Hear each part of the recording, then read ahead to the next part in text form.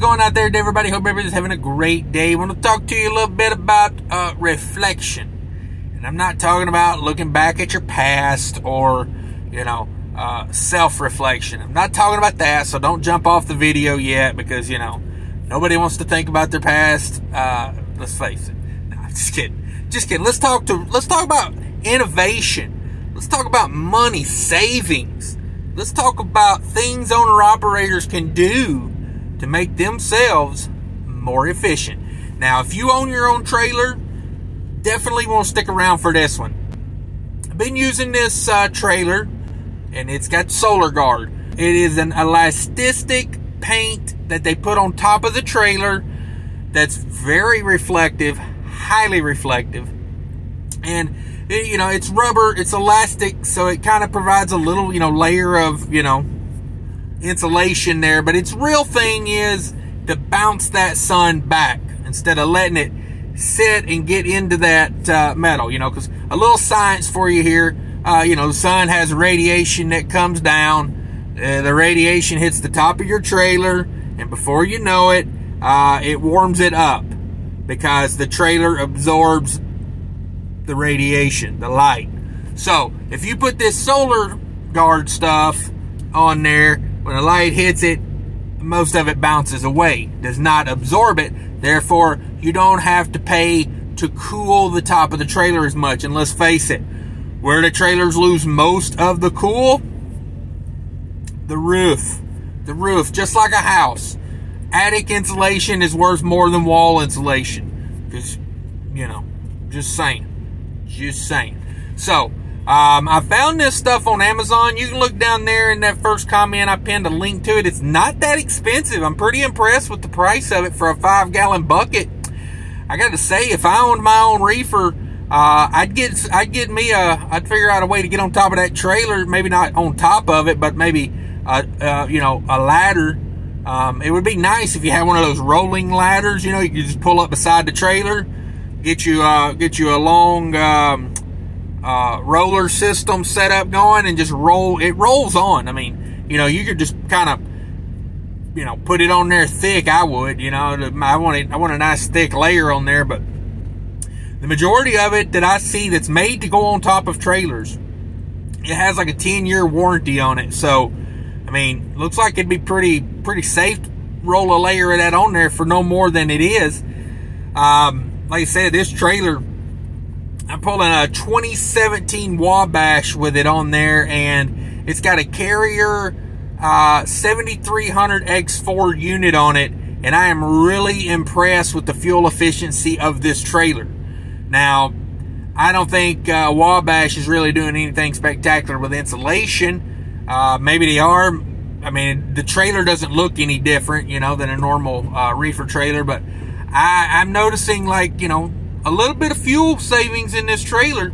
And let's face it, if you spend a few $100 on, rolling this stuff on top of a trailer, I'm trying to think, who could you use that could do it for you? You might find a mechanic that, works on trailers.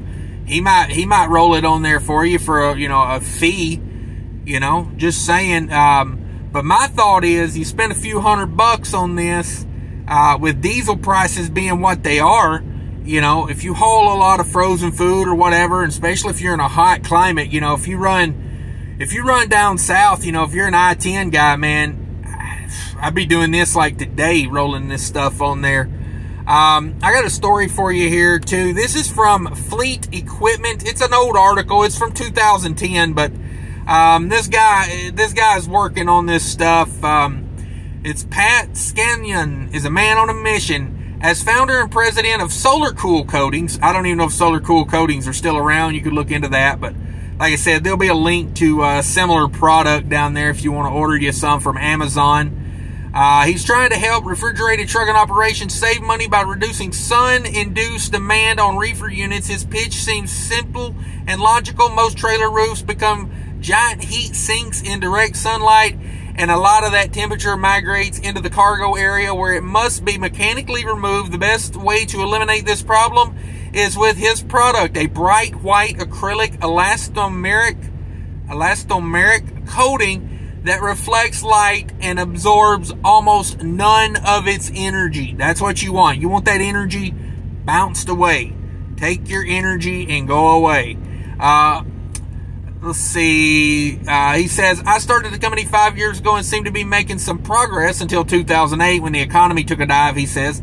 Now fleet managers really don't want to spend any money on products that aren't absolutely necessary. I can't blame them, but they don't realize how fast it could recoup their investment, especially in the South. Yeah, that's what I'm saying. Like, even in the summer, I mean, you're still absorbing heat from the sun on a sunny day. You know what I mean? So, I could see this, small cost returning it to, your pocket really fast.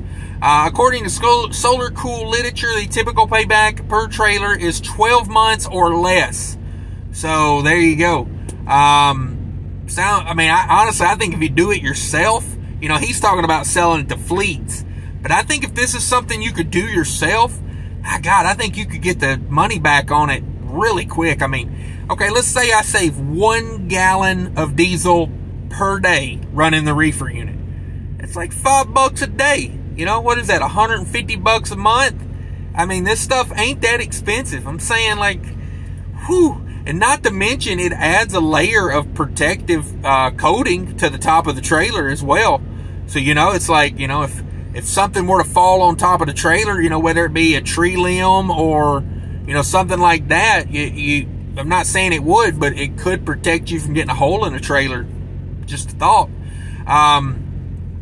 The projection is based on saving 8 gallons of fuel per week. So he's saying, yeah, you could save about a gallon, a little over a gallon a day. Let's see, 32 sunny hot weeks per year, although regional truckers in the Northwest could debate the merits of such calculations. So he's not even calculating that on, like, the hottest conditions ever. He's saying if it would take about 12 months if you had 32, average 32 hot weeks. I think that's pretty reasonable debate there. For anyone running predominantly in the Sun Belt states, truckers in this scenario would cut their annual fuel cost by $614, and that's with a national average fuel cost of $2.40 a gallon. Okay, so this article, like I said, this article is from 2010, but so double that. We're running at about $4.80, and he's even calculating that for off-road diesel. So, if you're not able to buy off-road diesel all the time, you're paying about $5 a gallon, and that means you would probably pay this back in about 6 months. And that's, according to their calculations. Scallon sells a 5-gallon pail of Solar Cool, enough for one trailer, for about $270 or $600 with installation. Yeah, that seems to be the going rate on the Amazon stuff. Now, the one I put a link to down there is 4 trailers. It is 4 trailers. So you could probably find some. I found some cheaper. I found some that was like $80 a 5-gallon bucket. But I think that's for houses. I'm not sure that's made to be rolling down the road at 70 miles an hour. So the one I'll link to is 4 trailers. Now, they are higher. I have noticed they're, in that like $250 to $300, even $400 range. But let's face it, if you're saving, let's say, 7 gallons of fuel a week at $35, that's like a 3-month return on investment if you put it on yourself. You buy the coating. You buy a roller, you buy a long handle to put it on. If you've already got the ladder and set up to do it, hey, I'm just saying, you ain't in that, but maybe $300, $400. I don't know. I just thought I'd bring this up for everybody. I know, now that I've been using this trailer with that solar guard on it, man, I'm like, yeah, I've noticed a pretty good difference. Probably a good gallon a day difference, Instead of spending like $80 a day, I'm spending like 80, like 75, instead of 85, 80. That's what I was going to say. But yeah, like about a gallon difference. If you could save, sit here and do the math on it all day, but, say you could save, figure out how many days you worked last year, and say you could save $5 every day you worked last year. How long would that be over the life of a trailer? Let's say you keep a trailer 5-7 years. I mean, this stuff could pay for itself, 10 times over. There are other coatings on the market, he says, for sure, and all make similar or greater cost-saving claims. Most of these are intended for commercial buildings, and some have been on the market for more than 20 years. It seems odd that trailer builders and buyers have, for the most part, overlooked the potential savings from a more reflective white reefer roof. Wabash National's Solar Guard roof is an OEM installed product available at this time. The school bus industry started painting roofs white more than 10 years ago after hot weather testing showed 20-degree difference in the cabin temperatures comparing white with yellow. So there you go. I mean, imagine you could keep your reefer trailer, cooler. Just simply, 20 degrees cooler by painting the top white. The spread of interior temps is even greater with coated and non-coated reefer roofs, as much as 40 degrees. My God, I have noticed. I mean, I'm sitting here in full sunlight and I'm pre-cooling that trailer. That trailer pre-cooled really quick. Now, it does have a big carrier unit on it that's pumping and humping, but at the end of the day, I have noticed it seems to be making a difference. Now we'll test it over a couple weeks. I don't know how long I'll have this trailer. Hopefully I get to keep it so I can test it. And not to mention, I'm digging the fuel savings. You know what I mean? Like, who doesn't like a good fuel savings? According to information provided by Scallon and Wabash National, obviously this could have a significant impact on the amount of time and fuel required to pre-cool a trailer. Bam. There you go. One would think that officials at the SmartWay Transport Partnership would be all over this sort of technology, given the group's stated goal of boosting the efficiency of North American trucks and buses. That's not the case, though, says Scallon. I contacted those guys a while back, but they weren't too interested, he says. They said they're focusing on 3 core objectives, and my product really didn't fit into any of them. Yeah, SmartWay is considered, for me, their main objective is to line their pockets. That's the SmartWay way, in my opinion. SmartWay should get involved. At the very least, the group could develop and approve standards for vehicle roof coatings. None exist now, and a number of companies are promoting their special materials with some rather bold, exaggerating claims. This is highlights on the article Buyer Beware on the website Energy Seal Coatings. Okay, when it comes to roofing, darker colors remain, greater heat gain. The only magic in an energy efficient roof coating is the color. A bright white surface reflects the maximum amount of solar radiation, second only to a gold mirror. Okay, well, hey, if you wanna gold leaf the top of your trailer, I guess there you go. Gold leaf it, baby. That's where the real money's at, they say. What makes the roof coating different from standard latex paint is the resin.